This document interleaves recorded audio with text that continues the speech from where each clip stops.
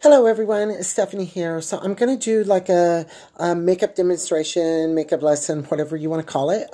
For all of you that don't know me, my name is Stephanie. I am a pro makeup artist and a licensed esthetician. I have a salon with a boutique here in Las Vegas called Into the Looking Glass. That's the letter N, the number 2, on West Charleston and Rancho. That's 2202 West Charleston. Suite 14, and the zip is 89102. Phone number 702-275-3246. To stop and think. Anyway, as you can see, this is all unfiltered, all of that. I want you to see everything. I am stripped down, bare face, and as you can see, I have skin issues. I am a senior citizen. Would never think I would have skin issues at my age, but I do. I'm highly, highly sensitive. It comes and goes depending on the stress and all of that. So I have bad rosacea through here, a couple of little breakouts, but basically rosacea through here and through here too. So I take care of it. I did eat some spicy food, so that caused me to break out a little bit and stuff like that. So this is very, very basic. So I know a lot of you out there do your makeup, but there's been a lot of girls out there asking about, well, what do I do with this? What do I do with that? As we get older, and I'm gearing this more toward the girls that are over 50, 60 range, because that's where I'm at. Because when you're under 35, everyone's beautiful. But anyway, I want you to be positive, and I want you to have a wonderful outlook on yourself, and I want you, the way you feel on the inside, all girly and all beautiful, I want you to have that on the outside too. Makeup is just a little part of it all, but when you're, as they say in beauty school, when you have your hair fixed and your makeup on, even if you feel like crap, you feel a lot better. And I do find that to be true. So I'm going to go through some of my products that I'm using and the different steps and all of that. I have washed my face. I've toned my face. So let's talk a little bit about skincare right now. Skincare is extremely important at any range. You need to cleanse, you need to tone, and you need to moisturize. Let's talk about lines and wrinkles. Girls, it's always going to be there unless you have surgery to get rid of it. And even then, it's going to be there, but just a naked eye can't see it because that's part of the aging process. So the most important thing in your beauty regimen, in wanting to stay youthful and everything, is make sure you use sunscreen or sunblock. The difference between a block and a screen is a block totally blocks everything, and that filters out like the sun, everything. Think of a wooden or a metal door. A screen is just more of a filter, like a screen door. You still get all those rays coming in, but it filters it a little bit, but not as much as what a block would. And SPF just means how long you can stay out in the sun before you start to turn red. My advice is don't use any more than a 34 SPF unless your doctor, your dermatologist tells you otherwise. I did fight skin cancer a few years ago. Well, more than a few, about a little over 20 years ago. And it was a nightmare. And even though they can do it with lasers and stuff now, it's a nightmare to go through. So you don't want to do that. I had melanoma, and it's not fun at all. As we get older, our eyes get a little more sunk in, or we get like little bags, hoods over our eyes. Everyone gets that. So I have deep set eyes naturally, and when I don't get sleep, they get really, really super, super deep. So highlighting is extremely important in our makeup. But as far as skincare goes, if the more natural you can go, the better. The simpler, the better. I have some great product lines out there. You just kind of got to work and see what's right for you. We're going to talk a little bit about dry and oily and combination skin. I have very combination skin where I'm oily in some areas, very dry in other areas. I also, I never had acne until I got older, and then I got it extremely bad, and then I did some treatments to get rid of it. I do think that helped kind of caused the rosacea because of the laser treatments that I did. I don't have a beard or anything like that. I did electrolysis and laser a long time ago, had a breast augmentation. So everyone's on, I mean, I look at us all human. It doesn't matter if you have breasts, if you live full time as a female, or if you don't. We're all human. Although everyone in their transition is on different plateaus. I don't want to say levels, but they're just at different places. And some things are more important than other things. Just because you don't transition surgically, either with breast augmentation or the whole thing, don't look at it as being less feminine. Make yourself happy. You know what you want. So that's enough talking about the whole transition thing, because we're here about makeup, but a lot of people ask me about all of that. So with the skincare, you want to look like on the labels. And usually what is listed first is what's the most in the product. So like if water's listed first, it's water. You want the first 3 ingredients really to be good stuff. So if it advertises it as aloe in it, which aloe is a very calming for skin and stuff. It can also help with wounds and all of that. You want aloe to be the 1st, 2nd, 3rd, even the 4th or 5th, not the 10th or 12th or any of that. And they can advertise it with aloe in it because it has aloe in it, even if it's the last ingredient, meaning there's hardly any aloe in it. So that's just some information out there for you. Also, make sure you clean your skin every night. You pull your makeup off.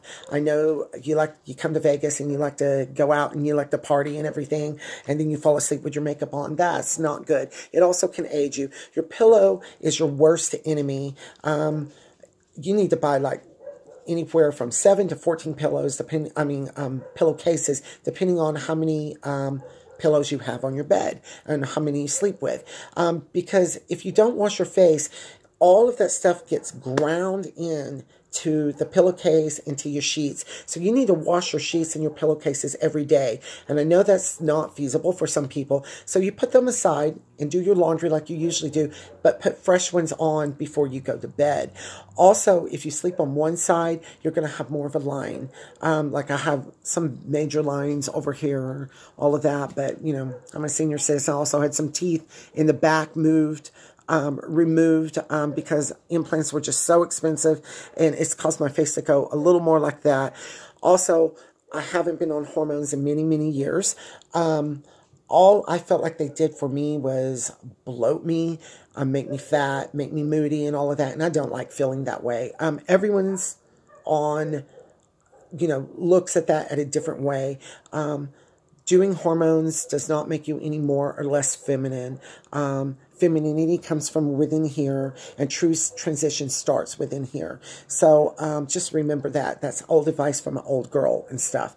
So let's see what we're going to start with. We're going to start with our foundation, and you want to look at your face like it is a canvas and where the light hits you. So you're going to be lighter through here, and through here. That's with your highlight. But we're going to simplify this even more for you. So you're going to find a foundation that matches you, okay? I'm going with this particular foundation. It is one I'm going to be carrying in my store. It is a liquid, but it even covers up tattoos and everything. And it's very simple. They do make it in a stick form, but it's very simple. When you have very dry skin, a kind of that wet look that they're doing nowadays, anyone can do it in pictures and on film, but in person, when you have very dry skin, that where they're doing the highlight with the glimmer and all of that kind of stuff, it looks better on you. If you have ruddy skin, large pores, and by the way, let me explain what a pore is. A pore you really can't see, but they advertise it. Things like pore refining and all of that. What that actually is, what you see is hair follicles. That is hereditary. So, and you want to cover up leftover acne scarring the best it can. you know, you can get by with a little more sheen on your face. However, as a rule, when you're over a certain age, too much sheen can settle down into the wrinkles and lines and all of that and age you. When you have skin more like mine, you do want more of a matte look. So I go from being a little bit dry to oily.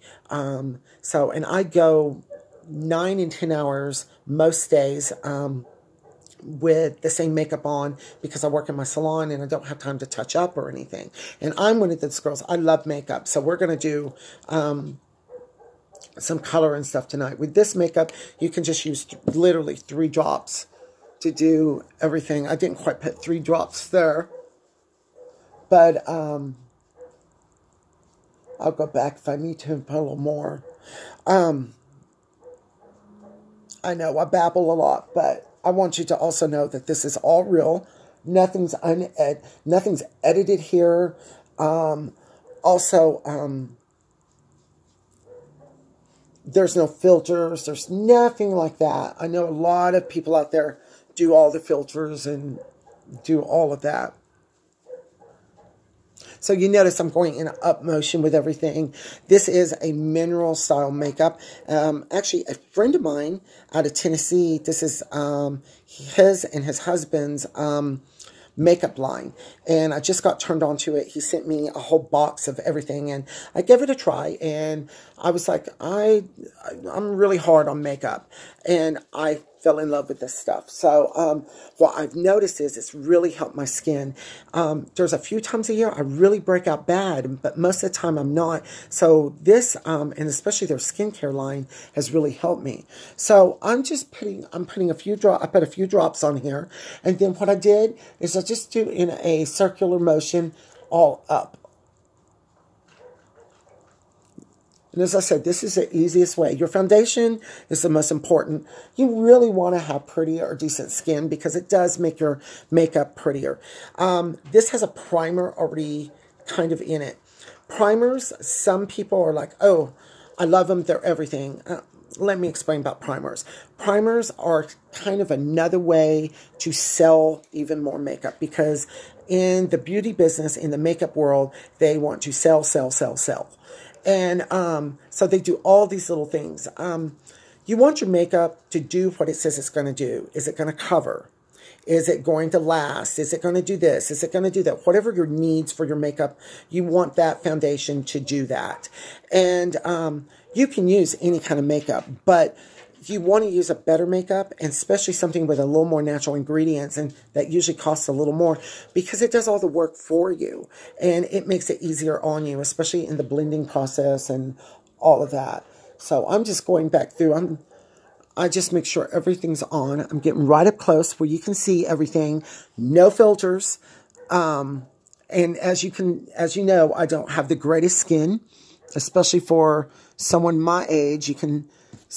I want to go get a facelift one day, but it's not happening yet. So there's a few ways to do your makeup. You can do it with 2 foundations, and do a little bit lighter through here, but I'm doing it with 1 foundation. I'm going to bring a little bit down, just a little bit down on my neck, okay? So anyway, I was talking about primers. I sidetracked myself. Primers can make your makeup last longer. They can help make your hair follicles, or what they're calling pores, look smaller. They can do a lot of things that they say, but you can get the same thing through good skincare, which is even better for you than using a primer. A setting spray, I think, works a lot of times better than a primer. If your skin is that bad, like extremely pitty and all of that, you want to change your diet. You want to drink a lot of water, but you also, you might go to a dermatologist or come to someone like me and do some microdermabrasions. You know, my skin's not where I want it to be. It never has been, but it's not like the worst out there. And I'm trying to age gracefully, although I still feel like I'm only 20-something years old. Anyway, okay, so we're going to powder now. And this is a powder I'm going to be selling. This is called a Blur. This is a true translucent powder. It's white. So I'm going to dip just a little bit into my lid. just a little bit at a time. And, oh, and what I didn't tell you when we started, make sure you wash your hands if you're not going to use some kind of gloves. When I do makeup in my salon, I do a lot of airbrushing, or I'll use this, but I always have like vinyl gloves on because most people aren't allergic to vinyl. But they make all kinds of gloves out there. And that's because you want to touch your face and all that. And if you don't wear gloves, just make sure you wash your hands well. So I'm going to start in. I'm going to dot, dot, dot, dot, dot. And then I'm just going to kind of blend it. And you can do this with this powder. What the drag queens call beating, and I even bring it down on my neck. What they call beating the face is where they take a big old powder puff like this. And they dip it in and they boom, boom, boom, boom. And I prefer using a brush because you put it on, you want it to set. And this is setting your foundation. And then you go dust off the excess. And it just doesn't come across as heavy or anything. Now keep in mind, I'm fairly light skinned. Trying to get my lighting a little better here. But I'm fairly light skinned. And this has a little bit of a glow. I have like some yellow lighting that's actually coming down, and I don't like that. But your lighting's everything. But as we get older, it just seems like because of lines and stuff we have, it just seems like makeup as a rule, just in person, in real life, just sometimes can look a little heavy even when it's not. But this foundation does what I want it to do. And as I said, this is not filtered. You probably even see my little nose hairs right there. You can definitely see the lines through here. I did not put that thick through there. I'm going to go in now and I'm going to highlight. Highlighting is extremely important because what that does, we lose light at the age of 30 in our skin, and you can put that back in artificially. They do this on 16-year-old models. They do this on 20-something-year-old females all the time. They do it, and it just gives you a little bit more of a glow. It softens things up a little. Also, when you do your powder and your foundation, anywhere, like if you have to shave your chest or your neck or whatever, anywhere, you can blend it all the way down, and it helps give you a little more of a even skin tone and all of that. Okay, so the powder I'm going to use, this has a little bit of a tint to it. And once again, my friend, they physically make their makeup in they have a perfume and makeup store, and they sell it a bunch of places, to like little places like what I have. I'm going to take a little brush like this. You can see this, a blending brush. And I'm going to go underneath. You see my sinus line there. I'm going to go underneath my sinus line. And I'm blending that all the way up. I'm going to dip in a little more. Now, things look way different on film than they do in person. And makeup can do a lot for you. I get so sick of all the filters because then you don't know what's real or what's not real. I don't filter or do any of that to any of my pictures. I had a friend that photoshopped one of my pictures, and it looked great. It looked so weird, and I got so sick of people going, "Oh my gosh, you look so beautiful," to where they would say, "Oh, your picture looks really beautiful." But then the Photoshop stuff that my friend Megan did, they were like complimenting me, and it's like it was clear that that's not me, that's so Photoshopped up. So I'm just not a fan. I mean, what Photoshop was invented for was to take out like a hair or whatever that got in the way. So I'm going to go down my nose. I'm going to explain all of that here in a minute. And you can see a little bit of that highlight. And as I said, I'm putting, and this is super, super light, not a heavy powder at all. And what you would do is just use a little bit lighter powder to help highlight. And also, girls, I know some of you out there, this is going across a wide range of girls that's doing all of this. But do something with your eyebrows. I also perform and have a lounge show here in Las Vegas. So I keep my eyebrows over the years. I've waxed them down. There's just like hardly anything there. And they're gray too on top of it. And being quarantined, all of my hair is starting to turn gray here. But anyway, I'm really being that tranny granny. But anyway, shape your eyebrows. If you can't do that, then go somewhere and have them waxed, but only underneath, and keep the thickness. Tweeze out the really long ones, okay? Don't let anyone wax or any of that above your eyebrow, because it's going to push that down and make it look a little more Neanderthal looking. And then taping, I'm going to explain that. I'm not going to show it. Taping, you can use a surgical tape. Get it at Walmart. It's a stretchable, like the Nextcare flexible tape. And you can take it, split it in two, and put one here, and bring up your eyebrow, bring up your eyebrow, and you're going to crisscross them, and then do a piece over. And that secures it.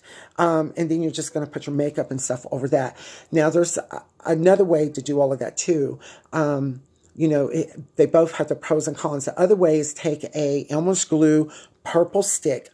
You're going to glue it down, and you want your eyebrows to be flat.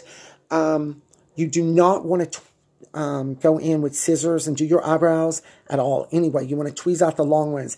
If you do that with the scissors, you're not going to be able to get them to lay flat like you want, and they're going to pop up through the makeup over like a 10, 15, 20-minute time period.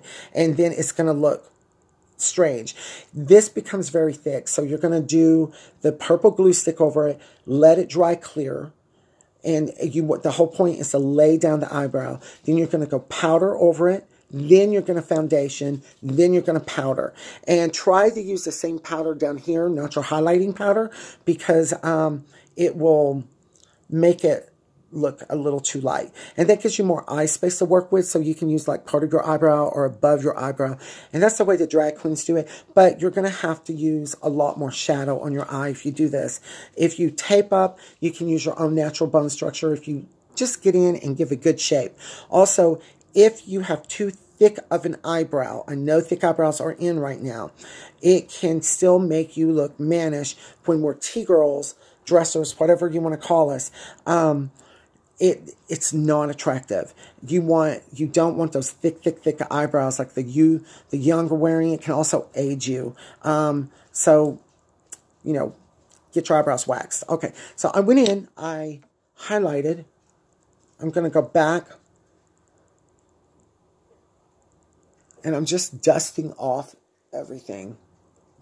And I'm blending and doing that and taking a little bit of powder that was on that I used down here and blending in. You can also mix your powders like that. Take your highlight and your other powder and mix them. Okay. So contouring will make this very simple. Contouring is dark, highlighting is light. So hopefully you have some deep set eyes or something a little like mine. So we're going to start off with a makeup palette. And as I said, I love color. This is just a basic makeup palette. I sell them in my store. It has like all the browns and all of that in it. So if you learn how to paint in black and white, which we're kind of doing with the color being on our lips, maybe a little bit on our cheeks, you know, you then can transfer that over to color. So what looks good with brown eyes? If you like color, brown eyes, blues look great with brown eyes, depending on the level. I have a lot of green in my brown eye, but it doesn't show up here in video. Blues look good. Purples look good. You can use like a purple to contour with, to darken in here, and then a lighter color through here and a lighter color through there. So I know I'm getting ahead of myself. So we're just going to dip down in brown, okay? I'm going to start over here. And I have small eyes, so I want to make them look bigger. So I'm going, you see, right on my bone right in there. I'm going to start off over here, and I'm just going to bring it over a little. See what that's doing? I'm starting out light. And then I like to do definition in my eyes. So you can take a sharp edge These are like lashes I'm going to wear later. And you can just line it up with this right in here. And just do a light line. And that brings your eye up. Marilyn Monroe used to do that. Her makeup artist did it. And notice I'm not going all the way over. You can come all the way over, but my eyes are so deep set. Also around brown eyes, what looks really pretty are bronzes. And we're going to put a little bit of bronze in there.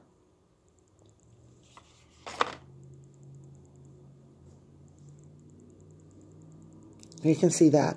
Now, if you feel like anything gets too dark, you can always tone it down with powder. But just wait, because your wigs and everything tone everything down too. So I went in. I did that. Now I'm going to contour my nose. And you can just do eyeliner and then put some lashes on and call it a day with this. But we're going to do a little more here. So you can use this to help make your nose straight and draw a line down.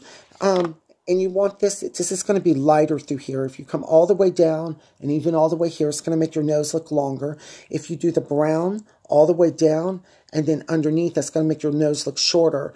The point is to do like this. To think, because I have that bulb on the end of my nose, and it makes my nose look a lot bigger than it is in film. So I like to make my nose a little straighter. Some people call it blocking contouring. They do this on females all the time. I hear some girls that go, oh, I don't need to block my nose anymore. I'm on hormones. Hormones don't change you in that manner. And don't run off to the plastic surgeon office and get these little teeny tiny nose. It doesn't, I like real, I like someone with real bone structure, not cartoon bone structure. If you want to cartoon it up, then paint it in. Don't permanently get it. You want to be able to shop at Walmart. Anyway, so I'm going to do this a little freehand. I'm going to go down.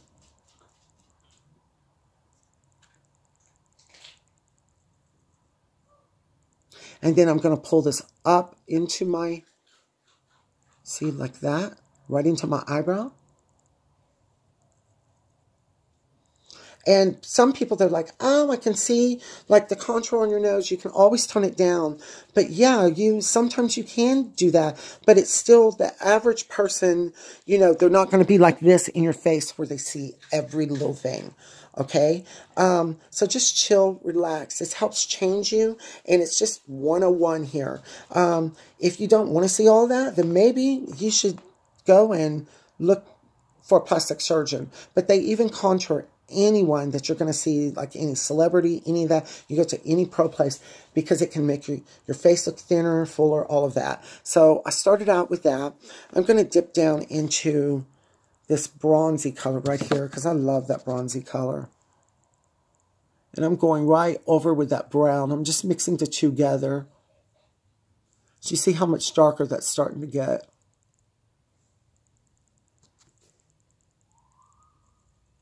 Now, I love black, but I'm not going to put black for my contour right now because that does make it a little more draggy and a lot more like if you're going to go to a nightclub. But I'll change it around after I get all done up. I'll go in and show you how you can darken everything up. So I did that, and I'm going to go back. I'm out of my cream. So the highlight powder I used in here, I also had used on my eye. I'm going to use a different brush. I'm going to use a brush like this. I can wipe that brush down and do it, but it's a lot easier if you use brushes for dark colors. You don't want to use them for lighter colors either. And what I'm doing is this is just blending all of this.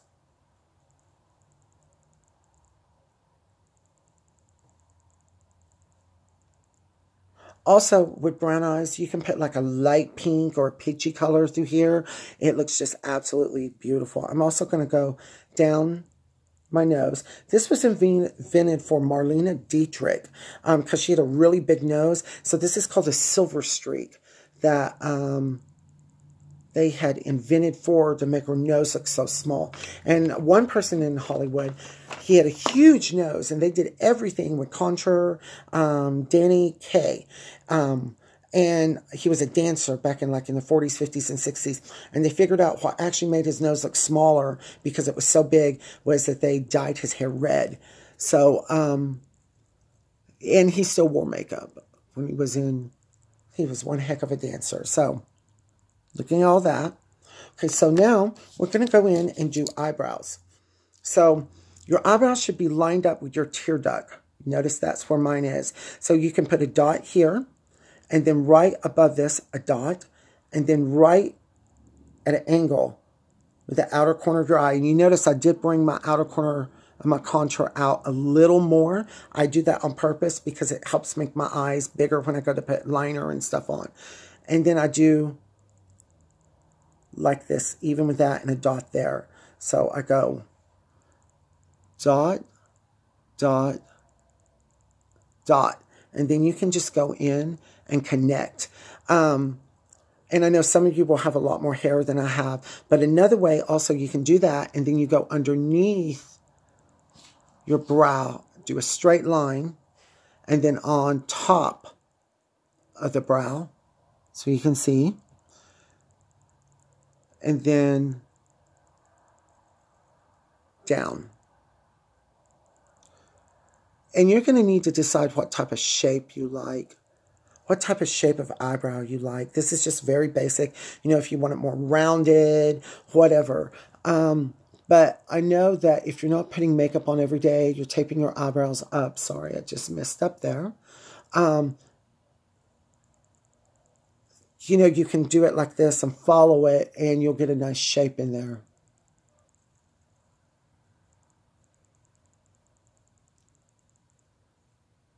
And as I said, I'm not 20-something years old. I'm a senior citizen. I'm trans, and I love makeup, and nothing's filtered here. So you can actually, you know, see, I got a breast augmentation and had my beard removed, and I've been off hormones a long time. So, you know, you decide what type of woman you want to be and the type of makeup you want. So this is a white pencil. I love this white pencil. And I have small eyes, so I don't want to do it a stark white. I want it just a little bit because it's going to help open my eyes up more. See that? And I'm going to pull down and out and do in. You can also do this before you put your foundation on. That's what I usually do, but I just forgot to do it. Also, you can also bring a line out like that. See? That also elongates the eye a little underneath. Okay, now we're going to go in with eyeshadow. You can use a pencil. You can, I'm not doing bottom lashes today because I'm not going on stage. I'm trying to find my little angle brush to show you what that looks like. Also, the first thing I like to do, though, I'm trying to find my brushes here. I'm sorry. I laid them all out. There's my angle brush. I like to go in with the brown, the flat brown that I did. And I like going right underneath my eye. And because my eyes are so small, I want to pay attention to detail with them.